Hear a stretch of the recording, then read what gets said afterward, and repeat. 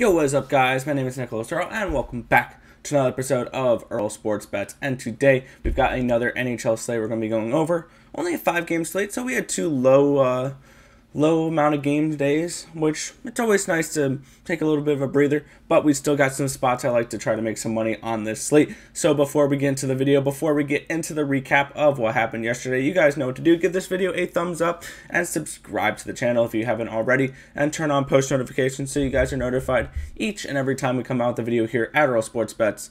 You can also follow us on our social medias at BetsEarl on Twitter, at Earl Sports Bets on Instagram. We also have a Discord link.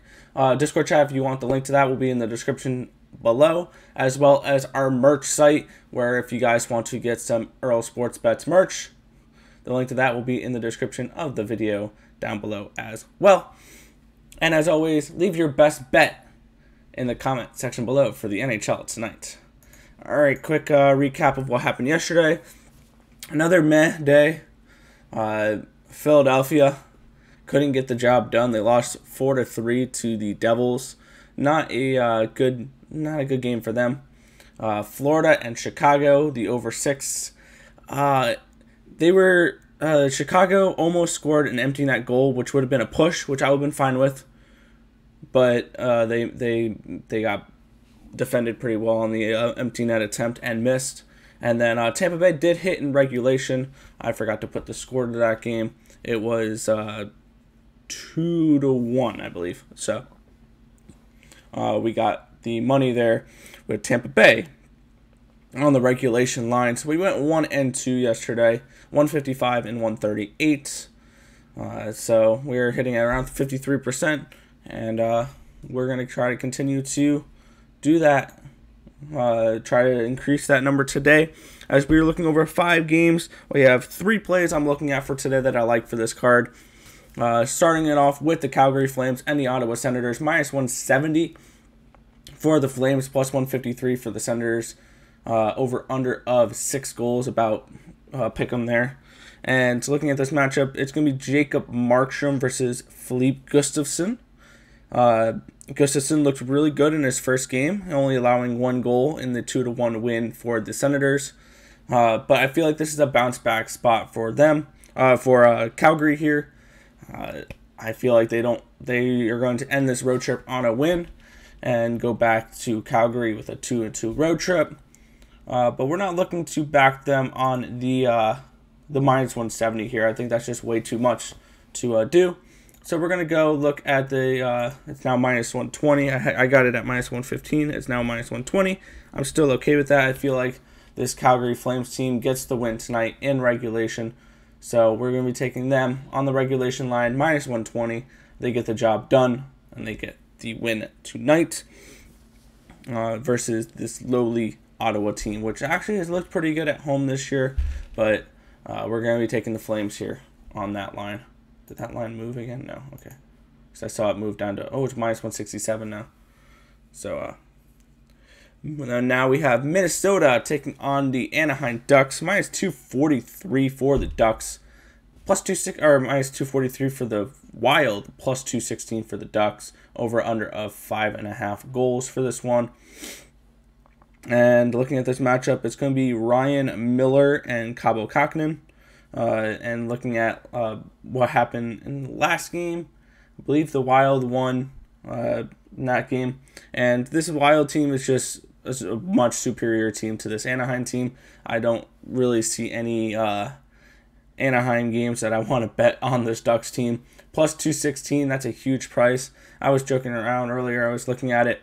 I looked at Buffalo and Anaheim parlay them together, and you can get plus 975 on that. So if you're Wild, not for Minnesota, but for Anaheim and Buffalo, if you think they're somehow going to get wins tonight, that's an interesting parlay. I'm not even thinking about it, though, other than to joke around. But this Anaheim Ducks team not looked good. They're 3-6-1 in their last 10 games, so they've played slightly better with those 3 wins in the last 10 games. But this is not a team I want to back. This Minnesota team, I think, is for real. They're 7-3 in their last 10 games. Cam Talbot's look good. Cabo Kakinen's look great. It's 12-5-0 for Kakinen, 921 save percentage, 2.29 goals allowed per game. This Minnesota team's playing great defense, 2.53 goals per game. I lean towards the under in this matchup more than anything, but this overall is going to be a pass for me for the side and total. Next, we have the Buffalo Sabres heading to Pittsburgh to take on the Penguins, minus 273 for the Penguins, plus 242 for the Sabres.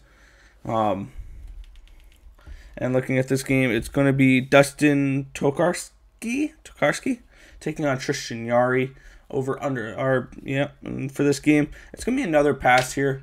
I have no interest in betting this Buffalo team. If I were to look to bet this Buffalo team, it wouldn't be today. It would be tomorrow. Look at that plus 273 there. I don't think that'll be there tomorrow. I think they'll be down to that plus 240 range. So if you want to hop on this early, Linus Ullmark will be back tomorrow, I believe. So it's going to be interesting to see how they can adjust and maybe potentially win a game.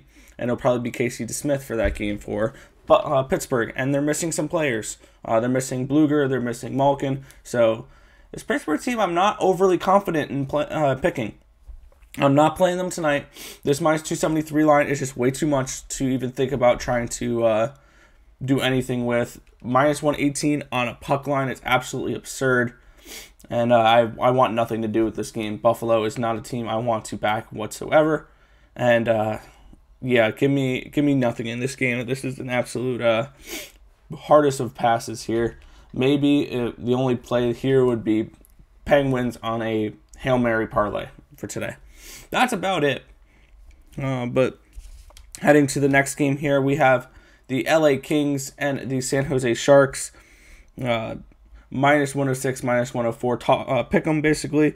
Projecting Jonathan Quick versus Martin Jones. Martin Jones has looked good the last few games. I believe he's only given up one goal in the last 3 games.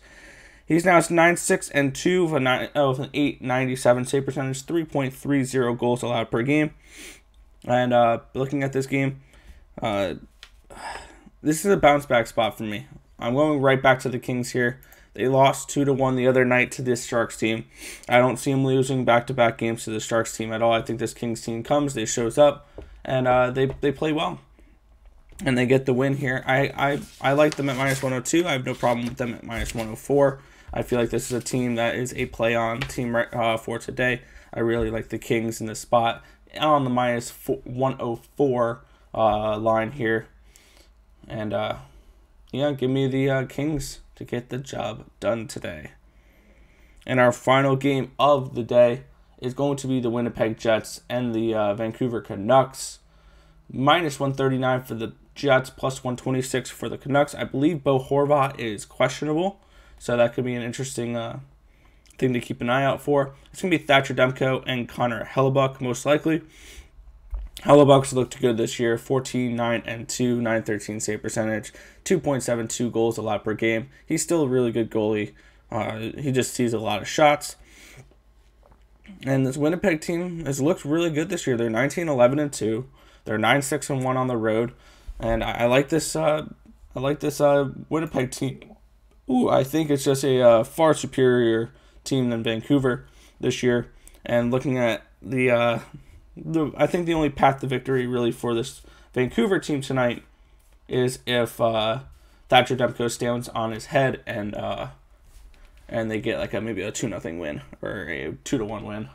I don't see Vancouver really having much of a shot in this game. Winnipeg beat them last game 4-0, and I think we're going to see a little bit more of the same this game as Winnipeg. I think we'll get the win here. Plus 170 on the puck line is not half bad either. So I like the Winnipeg Jets here, though. Minus 139 versus the Vancouver Canucks. All right, quick little recap of our plays for today. We are going with the Winnipeg Jets at minus 139. We're going with the LA Kings at minus 104. And we're going with the Calgary Flames on the regulation line at minus 120. If this information was helpful to you guys, feel free to hit that thumbs up button and subscribe to the channel if you haven't already, and turn on those post notifications so you guys are notified each and every time we come out with a video here at All Sports Bets. I believe we're up to 525 subscribers now, so thank you guys for that. But that's going to just about do it for this video. I want to thank you guys for watching. Remember to like, comment, and subscribe as always, and let's make some money. Let's cash some bets in the NHL tonight. And I'll catch you guys in the next video. Peace out, guys.